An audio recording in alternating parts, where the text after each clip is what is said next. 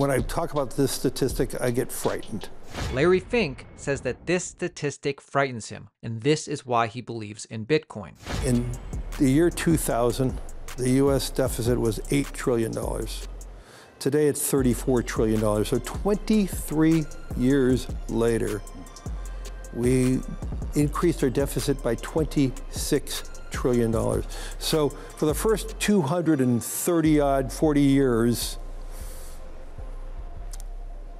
we increased our deficit to 8 trillion. And in the last 23 years, we increased it by $26 trillion.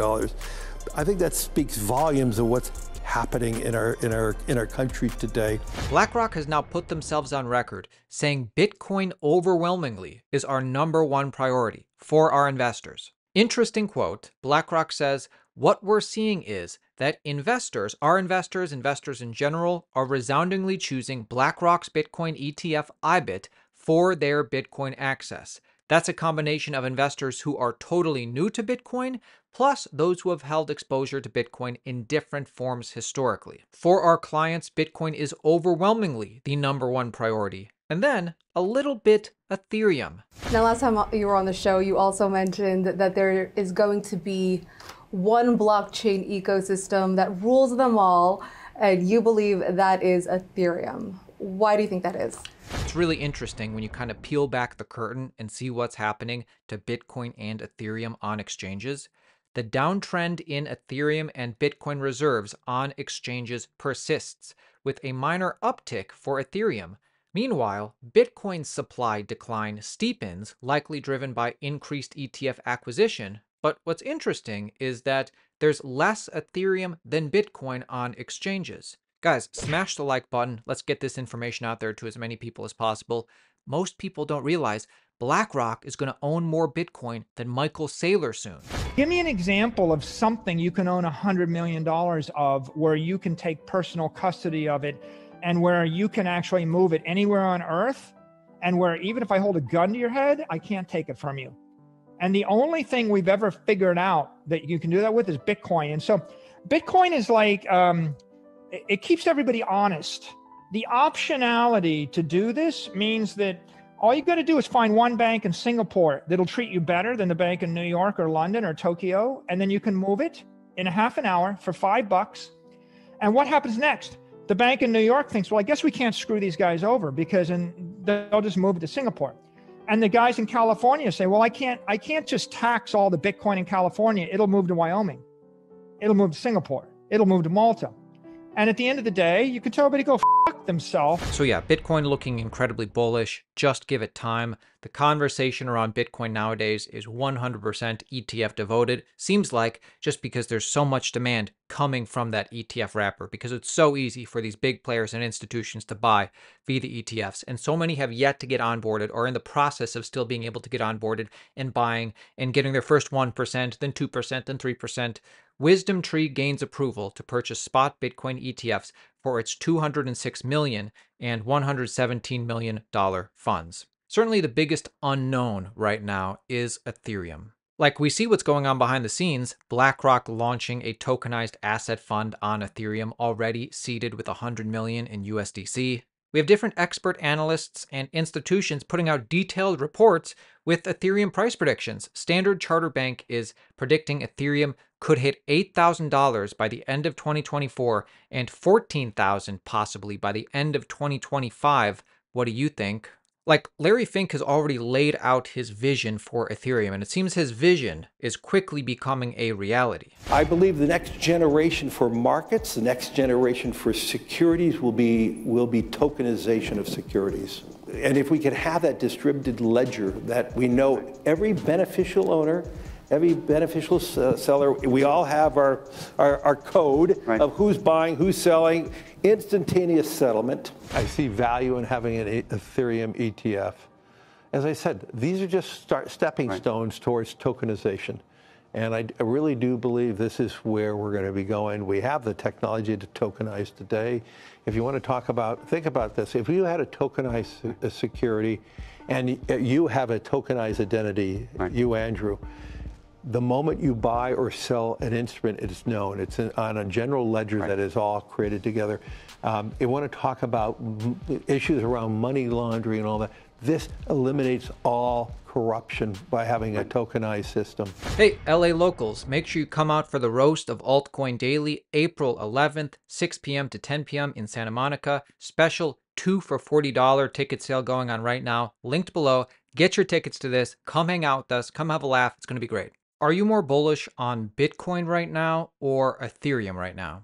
I feel like we've reached a point in the cycle where it's pretty obvious how bullish Bitcoin is. Bitcoin could be at 100K, 200K, 300K in just a matter of a year or two. It's possible. Like I said earlier, Ethereum is a big unknown. Now, to this man right here, Paul Brody of Ernst & Young. Ernst & Young is one of the big 4 accounting firms. These guys are bigger than MicroStrategy. Paul Brody heads up the blockchain arm of Ernst & Young. He's more bullish on Ethereum. He thinks an Ethereum ETF is on the horizon, but he's interested in Ethereum not just as an investment, but also as the ultimate super dApp platform. Before we talk about the ETF, here he explains how big a deal Ethereum's last upgrade was for using Ethereum. There's 2 things we're taking away from Denkin. The first is that, like all these other previous Ethereum upgrades, they did this flawlessly, no drama, no downtime. It's kind of really amazing when you think about it, right? They moved several $100 billion of financial infrastructure from one version to the next without a hiccup. So that's the first thing, which is just the maturity of the organization, the people, the engineers behind it. The second thing, though, is that first the merge that happened, about, I think it was 12 months ago, and now Denkin, they are both milestones in terms of driving down the cost of transactions. And Denkin in particular built on the merge, and now we're seeing some of the transaction costs on Ethereum. They are falling well below a penny. Some of them were allowed down to 5 cents previously, but now we're below a penny. And this may not seem like a big deal, but particularly for industrial customers, you're talking about, I've got clients, for example, they want to do 1 million or more transactions a day for a single product line to manage their supply chains. So when you start to talk about those volumes, really, really low transaction costs are extremely important. And what we're seeing now is Ethereum has just become the default choice for any kind of digital token, any kind of tokenized asset. Even if it's not a cryptocurrency, if it's a real world asset, gold, oil, you name it, it's going to be on the Ethereum ecosystem. But of course, the big unknown is the BlackRock Ethereum ETF. Paul Brody thinks it's going to happen. He thinks that's going to usher in a whole new era for Ethereum. Actually, listen to what he says. Another development we're following, obviously a lot of asset managers have applications pending before the SEC for spot Ether ETFs. Some of those asset managers include BlackRock, Van Eck, and Grayscale. And last time you were on the show on Crypto World back in September, you were optimistic, it seemed, that these applications will in fact get approved, and you noted that if they do in fact get approved, there will be a tidal wave of institutional money that flows into the space. So are you still feeling optimistic that these Ether ETFs will get approved, and what will change if they do get approved? So I'm very optimistic. The experience with the Bitcoin ETFs has been very positive. There's the same kind of thing pending with the Ethereum ones that are going to be just as positive. What is going to happen eventually, and I'm a little surprised it hasn't happened yet, is that people don't treat Bitcoin and Ethereum differently. They both see them as cryptocurrencies. But really, Bitcoin has become the kind of digital gold. It is a crypto asset, whereas Ethereum is really shaping up as a crypto computing platform.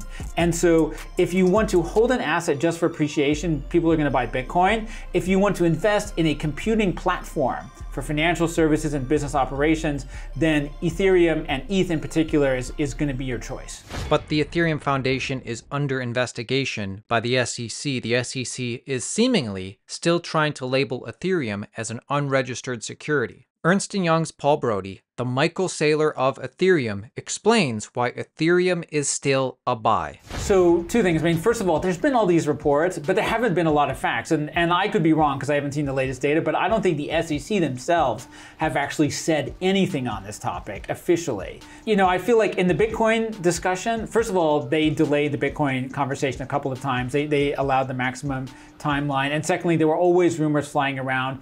I think it would be premature to worry too much about that. But obviously, even if Ethereum is categorized as a security, it doesn't change the fact that it is an extremely valuable platform. And we've already worked with a lot of clients to be able to use the Ethereum blockchain without ever holding ETH. You can just transact entirely in US dollars. So I don't think it will be an obstacle to the adoption of Ethereum as a computing platform. And it certainly won't be an issue in Europe or Asia, where a lot of other countries have regulatory frameworks that support securities and allow them. So yeah, I think Bitcoin is a buy right now for sure.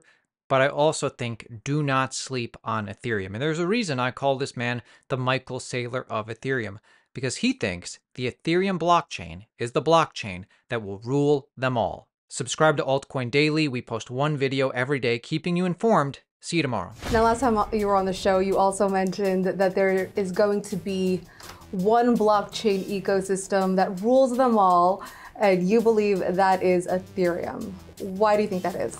So Ethereum is dominant in the same way that things like Microsoft and Windows are. It's not that, and I always hate getting into the discussion of which platform is better, because there are always better platforms. Technology keeps moving along. However, what happens is we tend to pick a platform that's widely adopted and it gets a lot of momentum. And we see that in computing platforms all the time, right? Windows is the world's desktop operating system. IBM has a dominant share, is the 100% share of the mainframe business. Ethereum is, if you think of Ethereum as a computing platform, this idea that we would have a single dominant platform makes a lot of sense. And if you look at the ecosystem right now, for example, there's quite a few challengers to Ethereum, but Ethereum itself now contains more than 40 layer 2 networks. So the real competitive action, the real innovation is now happening inside the Ethereum ecosystem, not in competition with it. So that the momentum has really changed in terms of where the market focus is.